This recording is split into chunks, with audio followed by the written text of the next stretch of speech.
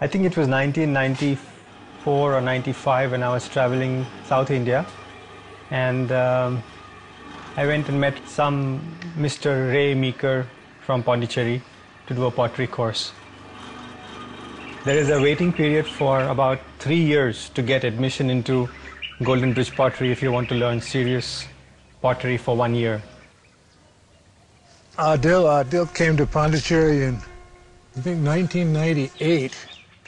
Normally the students are, you know, between 18 and 24. Adil was probably closer to 30, maybe older. And he'd had a career, quite a successful career as an architect and interior designer. He was so all over the map as a student, I couldn't imagine that he was going to, you know, hang in there with ceramics. But he has done. So it worked out, so I stayed back for a second year.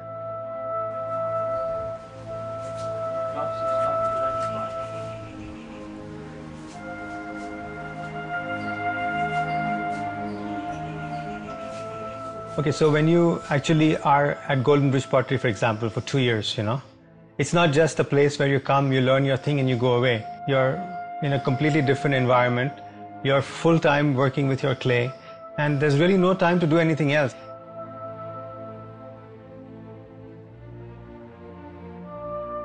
Ray and Deborah almost become family, and of course it changes your life.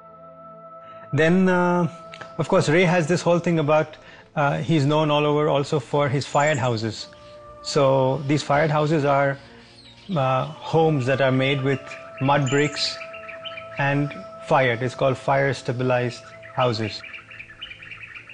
So that's the connection between architecture and pottery also, because the whole house is actually a kiln that you fire.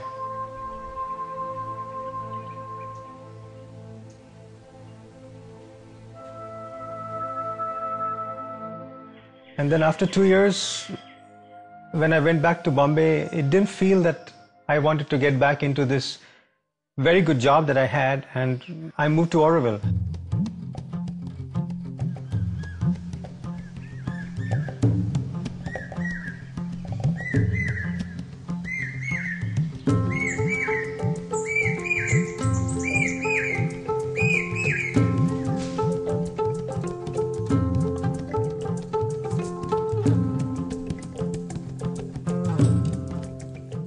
We are in this community called Dana, which is in Auroville. We have 3 potteries, Mandala Pottery, then there's Kratu, and there's Michelle who's doing flame pottery.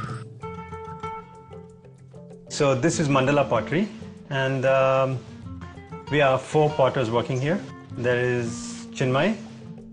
This is Chinmay with her big smoke-fired pot that she's just doing. And there's Krishnamurti. He's working on the wheel, and these are some of his pieces.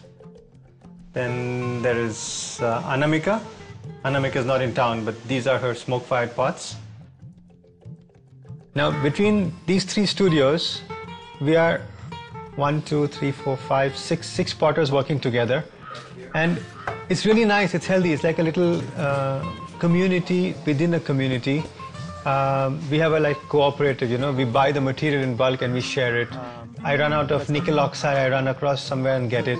Somebody wants some clay, they come and take it from me. It's healthy, the interaction. You're not a single potter in a little faraway town working on your own and having to have everything with you.